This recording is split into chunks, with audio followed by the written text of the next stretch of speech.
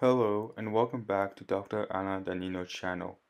Today we will be discussing the topic of Pectus excavatum, its pathology, and its treatment. Pectus excavatum is a relatively common congenital defect, accounting for 90% of chest wall abnormalities and affecting 23 in 10,000 people, mostly men. It is the posterior depression of the sternum, either symmetrically or asymmetrically, resulting in a sunken appearance of the chest. In some rare cases, pectus excavatum worsens with puberty and leads to more serious complications, resulting in 2% of PE patients having congenital cardiac diseases. For these particular cases, symptoms include shortness of breath, loss of endurance, chest pains, and irregular heartbeats, with the most common complaint from patient being their inability to perform physical activities, i.e., having exercise intolerance. Even so, most Pectus excavatum patients do not experience such symptoms, and those that do usually have them dealt with as children. To detect and measure the severity of a defect, the Haller index, a ratio of the transverse to the antero-posterior diameter, is used while observing the CT scans of the chest.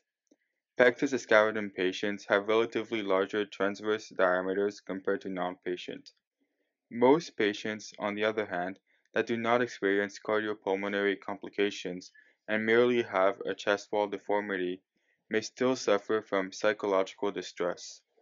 This includes self-esteem issues, embarrassment, anxiety, and depression, and highlights the necessity for a purely cosmetic surgery.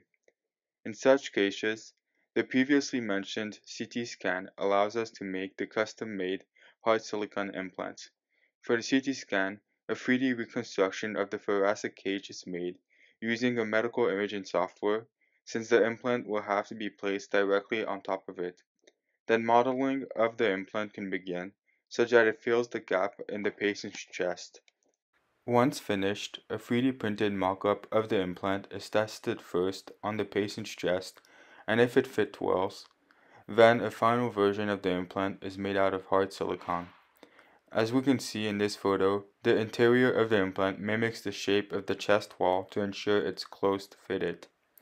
Thanks to the significant improvement of 3D reconstructive technology, the implants are now molded to such high precision that they leave no signs of the original defect. The silicone implants are placed under the skin, fat, and muscles and in an otherwise minimally invasive surgery.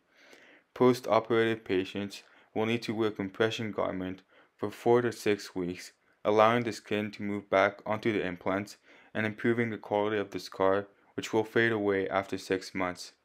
Patients will also need to have seroma removed 2 to 4 times before the body accepts the implant.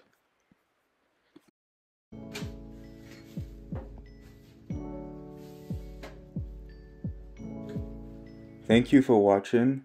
Please like and subscribe and comment your suggestions.